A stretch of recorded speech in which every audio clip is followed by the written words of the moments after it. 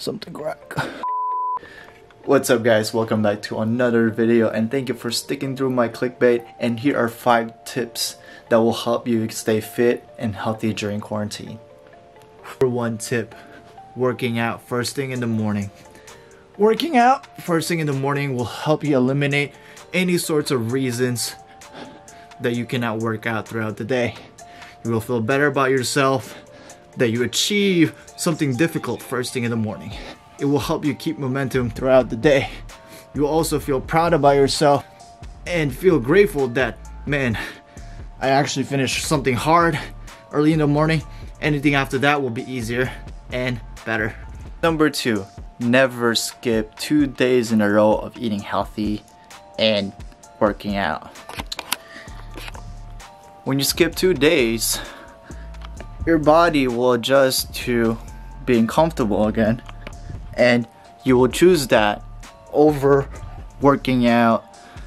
And I realized that if I skip 2 days in a row, my body will break the chain of consistency and my body will adjust to the new routines and new habits that you're starting to do.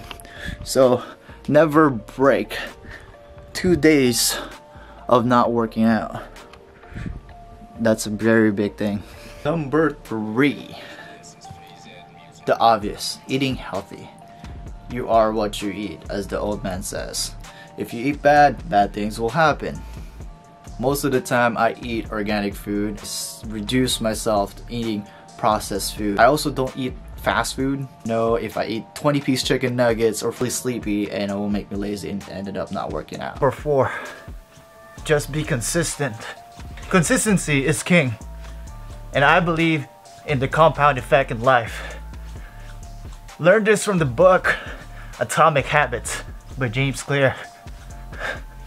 Just doing things consistently every day and progress on it will give you massive return in life, and it will also become a habit. Tip number 5, find someone who you can be accountable with. You guys could either be working out together or video chat with each other to keep each other accountable of doing the work.